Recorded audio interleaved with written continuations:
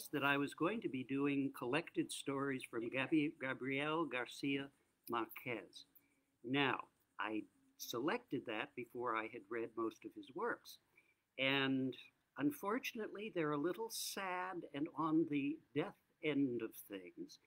And as a result, I decided I'd fulfill what I promised and give you one of his stories, and then go over to something else, which I'll tell you about when we get there. But these stories really are quite effective. It's just, I need things a little happier these days. And this collection of stories, which is right here, Collected Stories is the title, is in stock at Story and Song, and it is really quite worth reading. Um, it's just be sure you're in a good mood when you do it. There are three books that are accessed, collections of short stories, and he really was quite well known. This is from Big Mama's Funeral, and it was translated from the Spanish by J.S. Bernstein. And by the way, always be careful that you're aware of who's translating a foreign work, because their skill as a translator can reflect on just the way you approach a story. All translators are not created equal. This one is short. It is called One of These Days. Monday dawned warm and rainless. Aurelio Escobar, a dentist without a degree and a very early riser, opened his office at 6. He took out some false teeth, still mounted in their plaster mold, out of the glass case and put on the table a fistful of instruments which he arranged in size order, as if they were on display. He wore a collarless, striped shirt, closed at the neck, with a golden stud, and pants held up by suspenders. He was erect and skinny, with a look that rarely corresponded to the situation. You know, the way deaf people have of looking. When he had things arranged on the table, he pulled the drill toward the dental chair and sat down to polish the false teeth. He seemed not to be thinking about what he was doing, but worked steadily, pumping the drill with his feet, even when he didn't need it. After 8, he stopped for a while to look at the sky through the window, and he saw 2 pensive buzzards who were drying themselves in the sun on the ridgepole of the house next door. He went on working with the idea that before lunch it would rain again. The shrill voice of his 11-year-old son interrupted his concentration. "Papa!" "What?" "The mayor wants to know if you'll pull his tooth." "Tell him I'm not here." He was polishing a gold tooth. He held it at arm's length and examined it with his eyes half closed. His son shouted again from the little waiting room. "He says you are too because he can hear you." The dentist kept examining the tooth. Only when he had put it on the table with the finished work did he say, "So much the better." He operated the drill again. He took several pieces of a bridge out of a cardboard box where he kept things he still had to do, and began to polish the gold. "Papa!" "What?" He still hadn't changed his expression. "He says if you don't take out his tooth, he'll shoot you." Without hurrying, with an extremely tranquil movement. He stopped pedaling the drill, pushed it away from the chair, and pulled the lower drawer of the table all the way out. There was a revolver. Okay, tell him to come and shoot me. He rolled the chair over opposite the door, his hand resting on the edge of the drawer. The mayor appeared at the door. He had shaved the left side of his face, but the other side, swollen and in pain, had a 5-day-old beard. The dentist saw many nights of desperation in his dull eyes. He closed the drawer with his fingertips and said softly, "Sit down." Good morning," said the mayor. "Morning," said the dentist.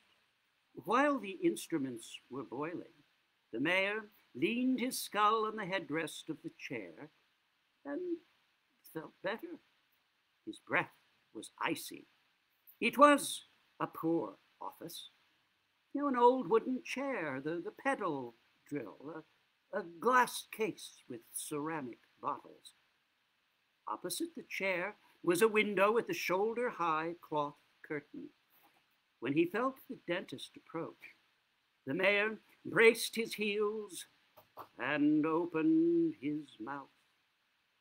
Aurelio Escobar turned his head toward the light. After inspecting the infected tooth, he closed the mayor's jaw with a cautious pressure of his fingers. "It has to be without anesthesia," he said. "Why?" "Because you have an abscess." The mayor looked him in the eye. "All right," he said, and tried to smile. The dentist did not return the smile. He brought the basin of sterilized instruments to the work table and took them out of the water with a pair of cold tweezers, still without hurrying. Then he pushed the spittoon with the tip of his shoe and went to wash his hands in the wash basin. He did all this without looking at the mayor. But the mayor didn't take his eyes off him. It was a lower wisdom tooth. The dentist spread his feet and grasped the tooth within the hot forceps. The mayor seized the arms of the chair, braced his feet with all his strength, and felt an icy void in his kidneys, but didn't make a sound. The dentist moved only his wrist. Without rancor, rather with a bitter tenderness, he said, "Now you'll pay for our 20 dead men." The mayor felt the crunch of bones in his jaw, and his eyes filled with tears. But he didn't breathe until he felt the tooth come out. Then he saw it through his tears. It seemed so foreign to his pain that he failed to understand his torture of the 5 previous nights.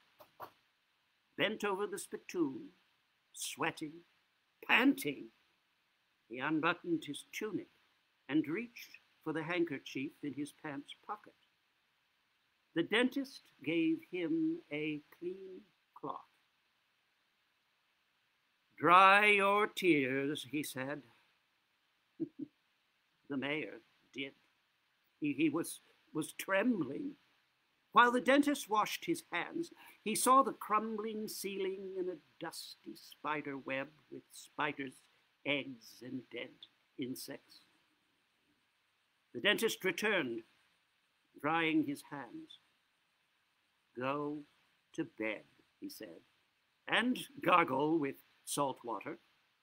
The mayor stood up, said goodbye with a casual military salute, and walked toward the door, stretching his legs without buttoning up his tunic.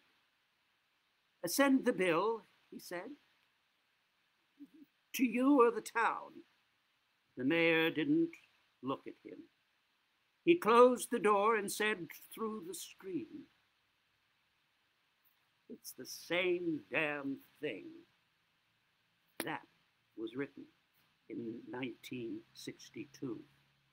And I may or may not have mentioned, but Gabriel Garcia Marquez is the winner of the Nobel Prize. Really quite an exciting book. Now, to fill in, I'm going back to an old favorite, The Art of X-Ray Reading by Roy Peter Clark. Now, this is the one we read in context with The Great Gatsby. Now, today, we're going to explore different authors, Hemingway and Joan Didion. This section is called Words Left Out. Writers of my generation, the baby boomers, grew up being told that Ernest Hemingway was a great writer. We read his books, such as The Old Man and the Sea, as early as junior high. And our first inklings of authorial style came from the legendary writer's pellucid prose. There was also a macho bravado surrounding Hemingway, a personal narrative of great adventures around the world that lent his work an additional muscularity.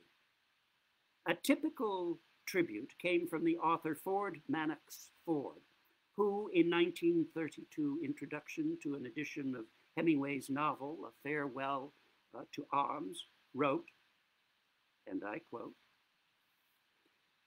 "Hemingway's words strike you, each one as if they were pebbles fetched from a brook, and they live and shine, each in its place. So one of his pages has the effect of a brook bottom into which you look down through the flowing water. The words form a tessellation, each in order, beside the other. It is a very great quality." Now, I'm coming back to Roy Clark. The word tessellation means mosaic, and it is the kind of word, like my pellucid, that Hemingway might not have used when a more common one was available. In the harsh light of such glowing tributes, it became our job to kneel at the altar of Papa Hemingway and to worship such passages as this famous one, which opens A Farewell to Arms, a novel set in Italy during World War I. And here I quote Hemingway in A Farewell to Arms. "In the late summer of that year, we lived in a house in a village that looked across the river and the plain to the mountains. In the bed of the river, there were pebbles and boulders, dry and white in the sun. And the water was clear and swiftly moving and blue in the channels. Troops went by the house and down the road, and the dust they raised powdered the leaves of the trees. The trunks of the trees, too, were dusty, and the leaves fell early that year. And we saw the troops marching along the road, and the dust rising, and leaves stirred by the breeze falling, and the soldiers marching. And afterwards, the road bare and white, except for the leaves."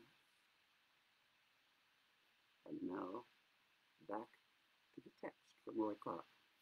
I can now say that as a young reader and writer, I did not get Hemingway at all. My negativity may have been nothing more than a 1960s rebellion against the sensibilities of our parents. Oh, I could see why Shakespeare was great. Oh, and Chaucer, too. But Hemingway was the same age as our parents. And if they liked him, it was evidence that something was wrong. I liked Little Richard, not Patty Page. While some would claim that the passage above is strong, clear, lean, direct, and pure, all I could see was dry, repetitious, undecorated, and dull. A movie star without makeup. My problem, of course, was that I did not yet own a pair of X-ray glasses. I wasn't reading close enough. A subtitle. What's there and what's missing? To the point. To my rescue came another great American writer, Joan Didion, an important literary stylist in her own right, who had mastered forms as diverse as novel, memoir, essay, and screenplay. When an unfinished novel of Hemingway's came out in 1998, Didion wrote about it in the New Yorker magazine. It was a dazzling essay that began with the excerpt from Hemingway, quoted previously. What follows is her remarkable X-ray reading of the text. Oh, no, not from the perspective of a critic or scholar, but that of a fellow writer. She is clearly looking deep beneath the surface of the text, and she does it in a single, long paragraph. And here I quote Joan Didion. That paragraph was published in 1929, bears examination. 4 deceptively simple sentences, 126 words, the arrangement of which remains as mysterious and thrilling to me now as it did when I first read them at 12 or 13. And imagine that if I studied them closely enough and practiced hard enough, I might one day arrange 126 such words myself. Only one of the words had 3 syllables. 22 have 2. The other 103 have 1. 24 of the words are the. 15 are and. There are 4 commas. The liturgical cadence of the paragraph derives in part from the placement of the commas, their presence in the 2nd and 4th sentences, their absence in the 1st and 3rd, but also from the repetition of the and of and, creating a rhythm so pronounced that the omission of the before the word leaves in the 4th sentence, and this is it, and we saw the troops marching along the road, and the dust rising and the leaves stirred by the breeze falling, casts exactly what it was meant to cast. A chill, a premonition, a foreshadowing of the story to come, the awareness that the author has already shifted his attention from late summer to a darker season. The power of the paragraph, offering as it does the illusion but not the fact of specificity derives precisely from this kind of deliberate omission, from the tension of withheld information. In the late summer of what year? What river? What mountain? What troops? And I returned to Roy Clark. That analysis turns out to be one of the best X-ray readings I have ever encountered. So granular that I am now fixated on the ands and thes. So persuasive that I am reading Hemingway with fresh eyes. Cheers, Papa, because of Miss Didion, you've made it into this book. To strain yourself looking for synonyms for river, house, road, leaves, and dust. These words form the foundation for the passage, and the repetition falls on the reader like a drumbeat. River and house are repeated twice. More important words, road and dust, occur 3 times. And perhaps the most important noun, leaves, rings 4 times. One solid variation is when troops mentioned twice become soldiers by the end, as if an indistinguishable group becomes individualized as it approaches and passes.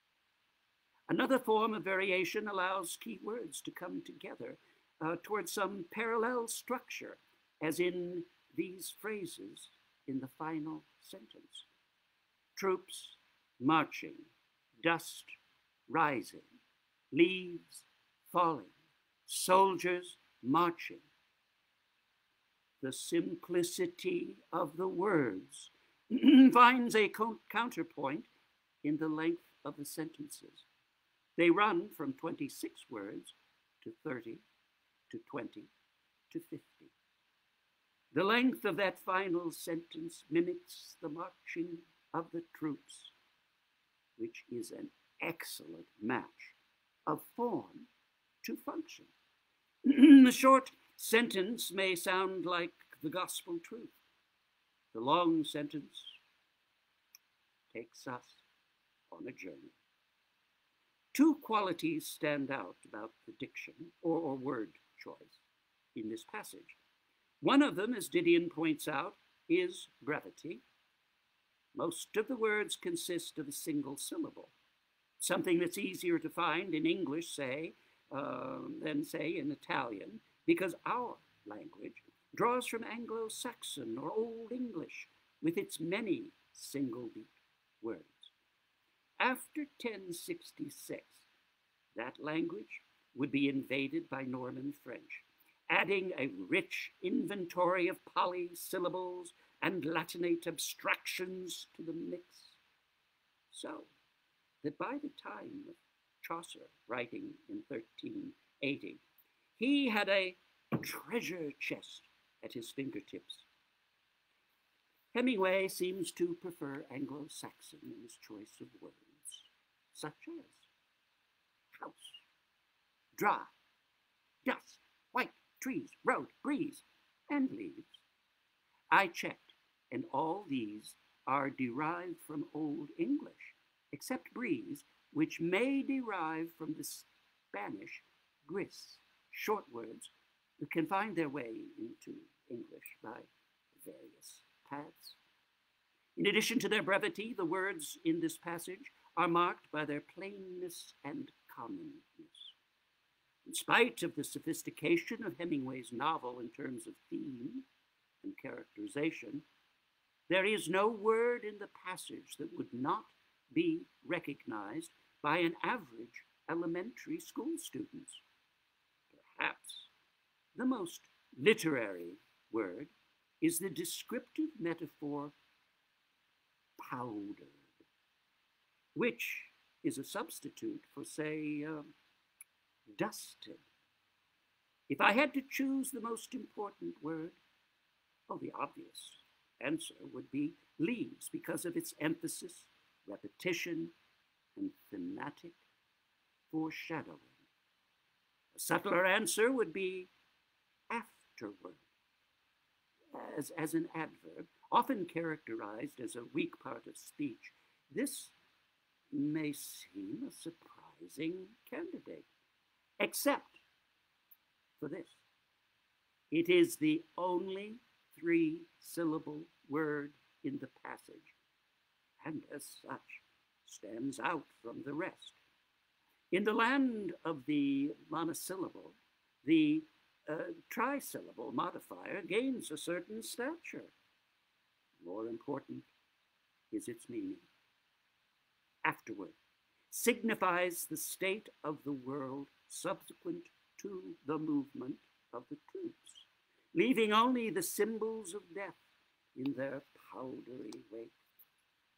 This landscape at the front door of the novel bears a bitter fruit at its end, when the protagonist will lose a stillborn child and then its mother. Very big things, like the death of humans in a big war, can be prefigured by little things, like dusty leaves upon the ground. Love, sexual union, and the creation of new life could have been an antidote to the pervasive poison of war. Oh, but not in Hemingway's view of the world. As I was writing this chapter, the American Scholar magazine ran a brief feature called 10 Best Sentences Selected by Their Editors. I noticed that one of the sentences was written by Joan Didion. It appeared in her book, Slouching Toward Bethlehem. And here I quote that sentence. It was the United States of America in the cold, late spring of 1967, and the market was steady, and the GNP high, and a great many articulate people seemed to have a sense of high social purpose. And it might have been a spring of brave hopes and national promise, but it was not. And more people had the uneasy apprehension that it was not. Perhaps I was drunk on Hemingway at the time, but I see in Didion's 67-word sentence a familiar pattern. The passage is more abstract than Hemingway's. There are no roads, rivers, houses, trees, or leaves covered with dust. You know, there is not much to see, but most of the words are short and simple. The is repeated 4 times, as is and, which acts like a coupling link between rail cars, just as there is a tension in Hemingway between the natural order and the machinery of war. There is in Didion a kind of nihilism in the repetition of "it was not," and in the negation of brave hopes and high social purpose. I can well imagine Didion reading the passage from Hemingway and then writing her own. Clark closes with writing lessons, which really can be reinterpreted as readers reading writers' suggestions. 1, as important as it was to put in is what was to leave out. This is easy to say, but hard to do. After you've written a draft, read it aloud, but only to yourself. If you read it to someone else, that person may ask questions which will lead to a longer draft. that can make things clearer. But if your goal is spare prose, it helps to listen for the useless or distracting word or phrase. Oh, it may look right on the page, but when you hear it, it may sound like that extra note in the trumpet solo. 2. Repetition is different from redundancy. Oh, don't strain yourself looking for synonyms. I'll point this lesson out several times in this book. Think of repetition as a drum beat. Somehow, a marching drummer can repeat a rhythm countless times without making it sound tedious. After a while, the rhythm becomes unnoticeable, almost like a heartbeat. But it must be done for effect and with a purpose. Beware of those times when you unintentionally repeat a word or image. Readers will judge you as being inattentive. The big words count, point 3. But so do the little ones. I'll demonstrate this by revising my last sentence. Big words count, but so do little ones. I like that better, I think. It feels plainer somehow and more direct, yet the definite article, the, expands the effect of the words it modifies, perhaps by emphasizing the parallel distinction between the big words and the little ones. 4. And finally, Hemingway's dusty landscape should remind us that a setting can be symbolic. In the summer of 2014, I began to notice how many news stories involved violence or attempted violence in elevators.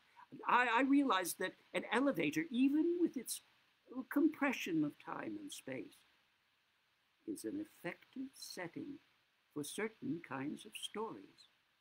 It is a box of fears, of height, of enclosed spaces, of crowds. It reminds me how often authors choose certain kinds of spaces. The garden, the dungeon, the tower chamber, the cave, to pressurize human action.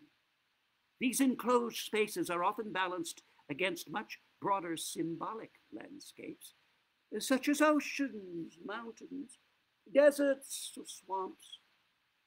As I think of the series Breaking Bad, I remember the tension created when the protagonists, Walter and Jesse, built a meth lab in the confines of a trailer, then drove it out for privacy and security into the barrenness of the desert. Some further bits and pieces on the roadmap to becoming a perfect X-ray reader. I hope you've enjoyed today's substitution, or I should say addition. Now I want to give you a heads up. Wednesday is Poetry Day, and we're sticking to that. But this next Wednesday, it's a special Wednesday. Please come at 3 o'clock and join Nola Perez in the opening of her most recent, last ever book of poetry. She and I will be speaking about the book and we'll share it with you. Until Wednesday, have a very marvelous weekend. Thank you for visiting with us.